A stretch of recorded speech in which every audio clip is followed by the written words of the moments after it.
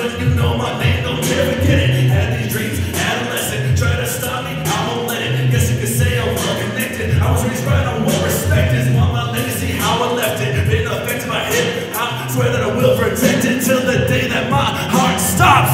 Guaranteed, and nothing. I'm Daniel, and I'm with Mr. Phobia, the Prophet, and DJ Dash. Guys, I had a few questions to ask you. What's up, man? Good seeing you, brother. What up, so I got a few questions for you. You guys are in the hip-hop scene. Yeah. And I've always been curious to know, can you tell us a little about the hip-hop scene here in El Paso? Well, I think the hip-hop scene here in El Paso is pretty good, man. It's, I think it needs a little more attention, like from El Paso itself. I think there's a lot of great MCs out here that don't get the recognition they deserve. Mm-hmm. But as far as like the brotherhood of it, I think it's pretty alright. I think it's pretty cool. Yeah. And this one specifically for you. I've been hearing talks that you've actually been working with a couple of musicians and going into an acoustic style point of view. How did you make the transition from hip-hop to being acoustic? Well, actually, before I started doing like the hip-hop shows and music like that itself, I was an acoustic performer. Really? Yeah, I play guitar. Like, not a lot of people know that. Really? Unless you like partied with me in 2013 and shit. You think you're actually going to be putting out one of your future songs, maybe? Yeah. Well, right now I'm actually working on a new album. I'm getting ready for it to come out for the summer. It's a summer EP. It's going to be called "Luck Is Dead," and it's pretty there. So keep an eye out for that one. I'm working on it. I'm working on it with Lamano Records. So I'm pretty privileged to be doing that. As far as the acoustic EP is going, that one's kind of like a secret, so I don't know where you heard that from, but I gotta. We heard it through the grapevine. Yeah. That's a Marvin Gaye. No, that's gonna be more something a little more exclusive. I'm not really gonna do too much with that one. It's kind of just something to. I'm a huge fan of like spoken word, like hip hop, and I feel like acoustic has always been a good thing where it captures like the raw vocals of musicians and just instruments, and so I feel that with hip-hop and acoustic music, I think we can do something really good with it. Yeah, absolutely. So this is my last question, and this actually goes for both of you. Right. So I'm sure you being here, you've worked with a lot of different artists of all different kinds of different genres. Definitely. I know you've worked with the amazing Sabrina James. Yeah, Sabrina James is dope as fuck. Shout out to Sabrina James. Hell yeah. That new music video is fucking phenomenal. So shout out to David Carell. Hell yeah, man. So here's my question. How important do you think it is for artists to collaborate with other artists? It's essential, dog. Yeah. You got to do it with the right people too. You know what I mean? Yeah, absolutely. I think that's where it is. Yeah, it's essential for like your growth as an artist, I think. But at the same time, I also like to see the artists that challenge themselves, like with no features, no what's the word? Would you use collaborations? Mm-hmm. But no, I think it's a pretty big deal. I've been lucky enough to work on actually 2 songs with Sabrina James. Absolutely. That one of them was on my last EP. That one was called Changes. Now I'm just looking forward to everything that we're doing now. I've been on this new album I'm working on right now. I've worked with several bigger musicians as far as like they've been in this game for such a long time. Yeah. And I'm super blessed to be doing what I'm doing right now. And now I have the privilege of working with DJ Dash, my man right here, dude. We've been killing it, dude. Like, so just get ready, man. We're about to come at it with El Paso, but always every day, All right, man. We'll keep at it. I want to hear big things coming from both of you, all right? Thanks, man. I appreciate it. All right. I'm Daniel. Phobia. DJ Dash. Do you have anything else that you want to say? Shit, I don't know when this video is going to come out, but Black Sheep family, thank you all for being a part of this 2-year journey with me thus far. Bigger things are coming. Look out for the next album, Luck Is Dead, coming out from Lamano Records. I'm really excited to do this shit. That's pretty much it. Just keep doing what I'm doing. See y'all at the next show, man. There you have it. Hey guys, I'm here with my show friend Ethan. He's the drummer from Night Shift. I'm here to ask you 3 quick questions. All right, for sure. So first question, why the name Night Shift? Actually, okay, we work, this is like our job, this is what we do, this is how we want to make our living and whatever, and when you work at night, like for other people that have like jobs, you work the night shift, and so since this is our job, we definitely wanted to make sure it was known, and so we called it Night Shift, because we figured that was, plus it's edgy, man, it should be, like it's cool. It is cool, yeah, it's definitely cool, that's a cool concept. It's like retro. I like that a lot. Yeah, that's awesome. Alright, so second question. So which image do you prefer? Kind of more goody two-shoes or bad boy, and why? You know, I think in my life I've tried a little bit of both at like certain points, but I think the bad boy just always kind of works. I'm into leather. I like leather jackets. I like boots and all that kind of stuff. Chains. Chains and bracelets and necklaces, and it just plus rules kind of suck. So it's kind of like, you know what I mean? Yeah, no, that's cool. I like it. You've got a unique style for sure. All right, so last question. I know your band plays sometimes a full acoustic set and sometimes a full electric set. Do you have a preference between those two? And if you do have a preference, why do you? Definitely electric, because since that's what I mean, you know, when we started as that was our goal. The show when we're sitting down and we're doing acoustic, it's like it's a lot of fun and the audience is involved. But when we're doing when we're doing an electric, it's us, and we get to just give it all and put on a great show and get people involved and the audience involved, and it's a lot of fun. Plus, being loud is better than being quiet. Like, it's that simple. I mean, you know what I mean? It's a lot of fun. Yeah. All right, I like your style. All right, thank you so much. No, thank you for sure. Thank you very much. All right, that was our show friend Ethan.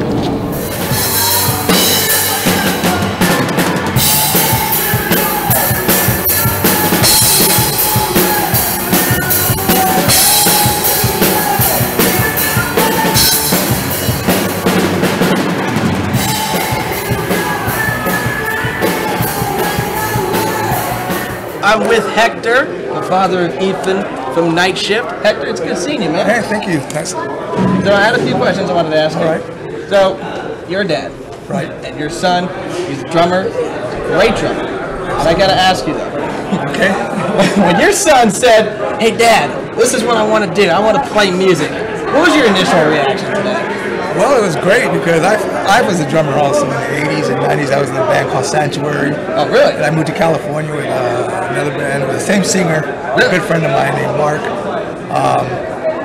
He started a band in San Francisco called Mark for Life. And this is back in the 90s.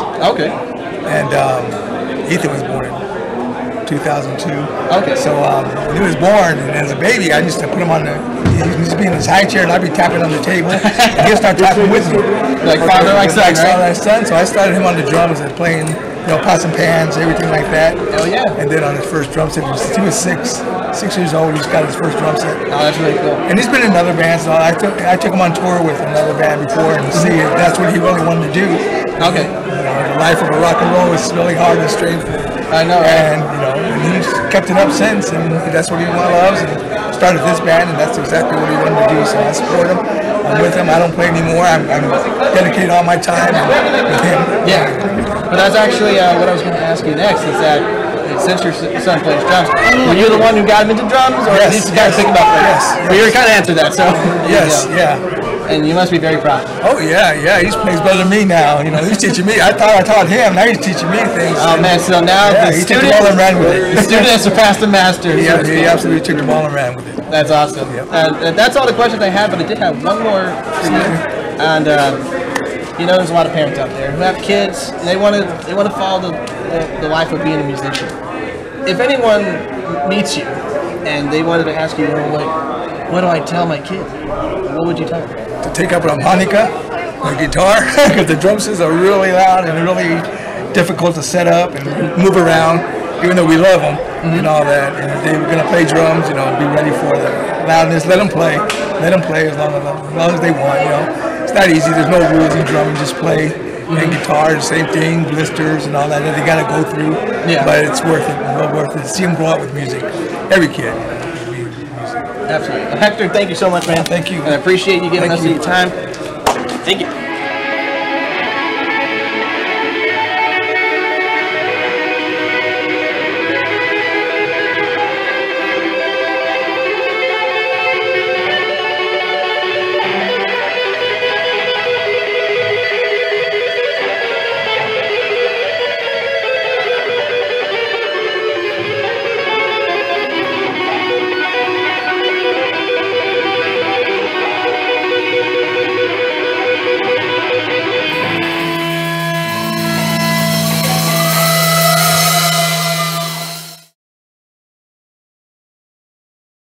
The history of the way we access and listen to music has drastically changed in just 130 years. From turntables to cassettes to CDs, and let's not forget the days of Napster and LimeWire, with just a click of a button on your phone. Apps like Pandora, Apple Music, and Spotify have crushed the music streaming game in just the last few years. So my question is, how did you listen to music in high school compared to now?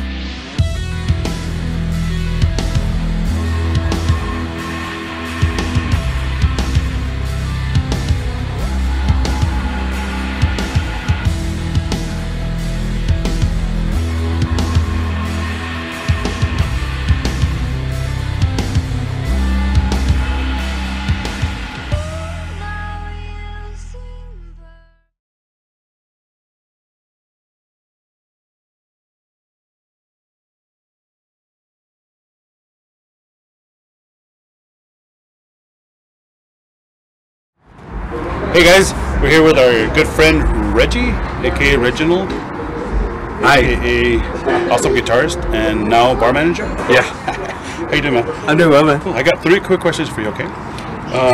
So what is your biggest challenge as a bar manager? Honestly, the biggest challenge is just like any bar, getting people to come to the bar.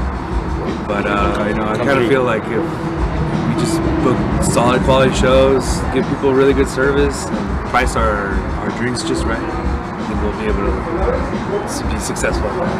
So like what percentage of the booking takes up your duties as a bar manager? Honestly, probably like half. I spend half the day from the time I wake up, like around 11:30, just answering emails from our booking inquiries. So I get hit like at least 6 to 15 inquiries a day.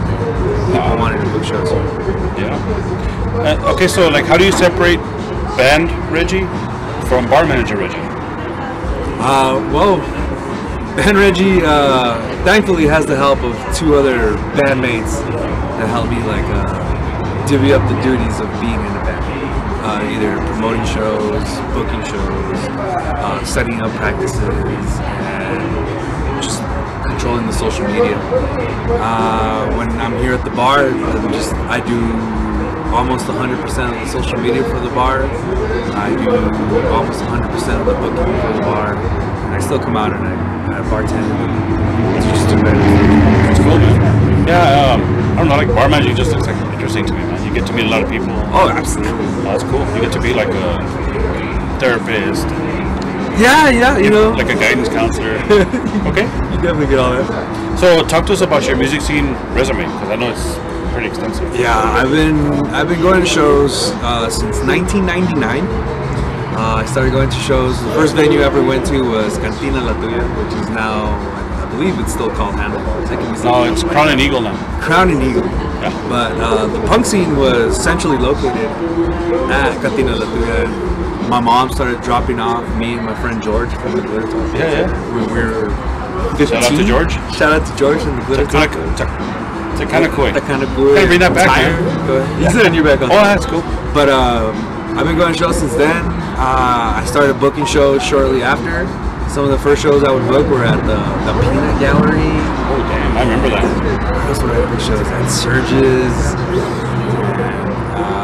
What was that metal place? It's kind of where like the rock house is now. Yeah, Rods and Wheels, but it had a different name, right? Yeah. What's it called? Chicks. Yes. Cool. So it was good talking to you, man. Thanks. Absolutely. For catching up, Reg. Thanks for coming in. Another show friend. We're here with our show friend Javier Martinez, and he plays a big role in the music scene here in El Paso, Texas. Hi, Javier. How are you doing now? I'm great. We're here to ask him 3 quick questions. First question, Javier. How do you balance being in multiple projects? It's really hard. I'm like a juggler that keeps on dropping all the balls. I try my hardest. I'll start a new project, and hopefully I don't get distracted. But I'm pretty ADD about stuff, and I just try my best. Awesome. Any helpful tips for planning a weekend run? Planning a weekend run? Take your time. Make sure you have enough time between when you have the initial thought and when the actual trip is, because it takes a lot of work. I mean, there's a 10% rule where if you email 100 venues, 10 will get back at you, and you still got to do all the work finding bands in the city and stuff. It's not an easy task. I bet it ain't. Okay, last question. Of the many aspects of music that you are involved in, which one is your favorite? Oh, my favorite aspect about playing music is those times when I'm alone and I can sit in a room with my guitar and experiment and feel completely disconnected from everybody, including myself. Like the other night, I was sitting by the fire I made in my backyard, and I was just playing guitar for fun, confidently, and that's what I love, is that I have that opportunity to just get away whenever I feel like it. Awesome. Well, thank you, Javier. Sure, thank you. Hey guys, we're here with our show friend Adrian. He's the drummer from St. Anthony's Fire. How's it and going? I've got 3 quick questions for you. Alright. So first question, is it any different being in a band with a sibling? Yes. Because, I mean, we have the connection as brothers, so I feel we communicate a lot more, and then we have more of the same musical interests. A lot of the bands that I like are because of Rudy. And I'm looking over there because he's there. So that's my answer for that. So Rudy's a singer in the Yeah, he's brothers, right? For he's a singer. That's cool. Alright, so second question. How do you balance school and being in a band, and would you say playing in a band and performing is a good stress relief for you from school? Yeah. Oh yeah. So I know, in the beginning of the week, Monday through Thursday, it's all schoolwork, and the weekend is usually when we play, so that's what I'm looking forward to. And practices, it's usually midweek, so I have some relief right there, and then the shows is just de-stress. Because you're in engineering school, right? Yeah. Yeah, pretty tough. No, it's easy. No, it's not. Alright, last question for you. Do you have a favorite drum beat or drum part that you've written? And if you do, why is it your favorite one?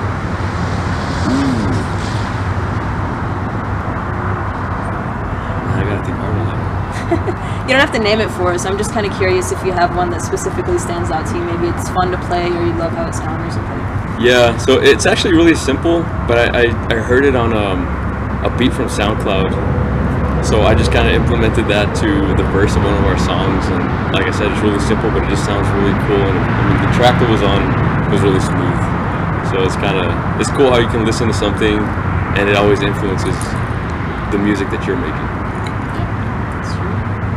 All right, thank you so much for your time, Adrian. That was our show friend, Adrian.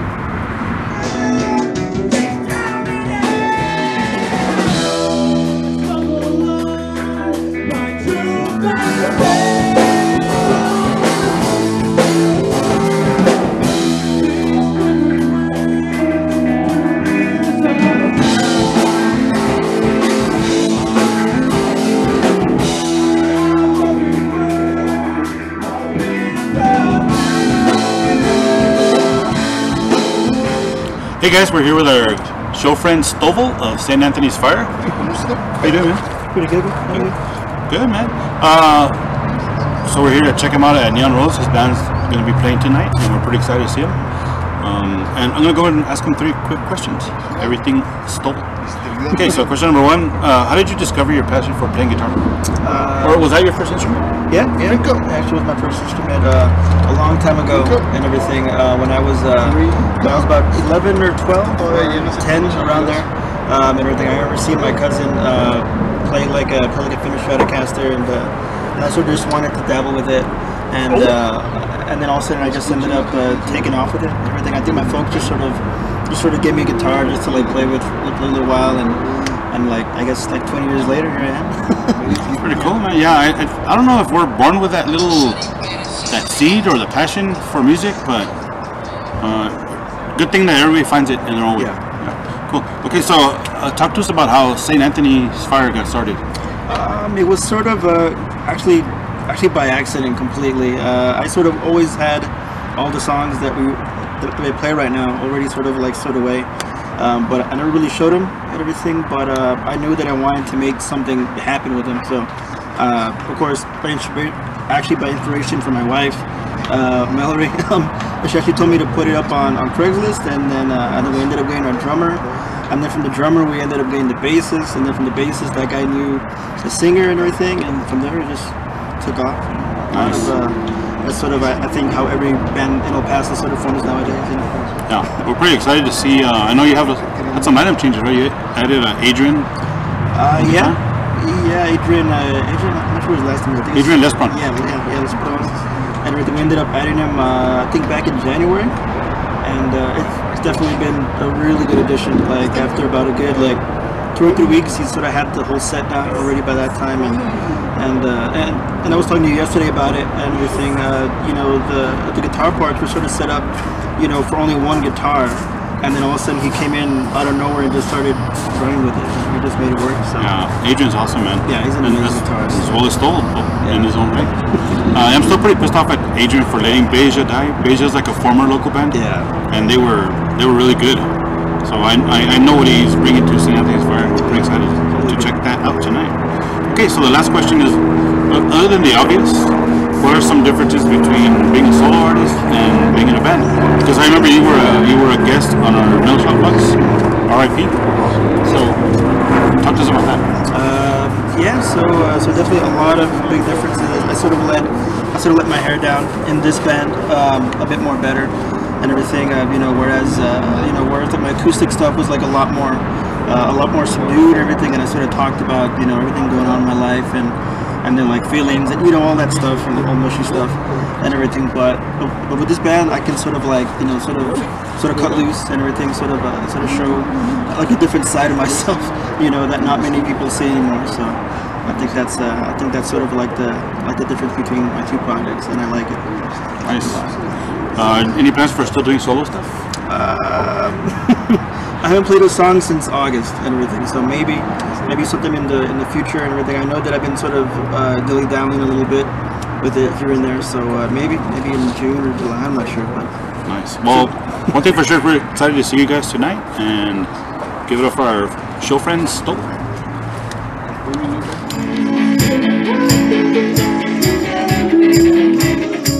Shake it, shake it, I got my dancing like a festival.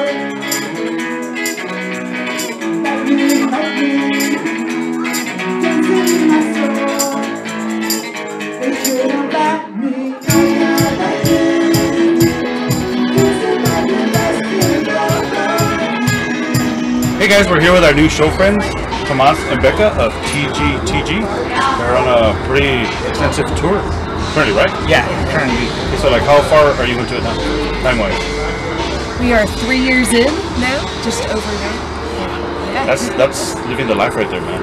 Being on the road and living out the fat of the land. Yeah.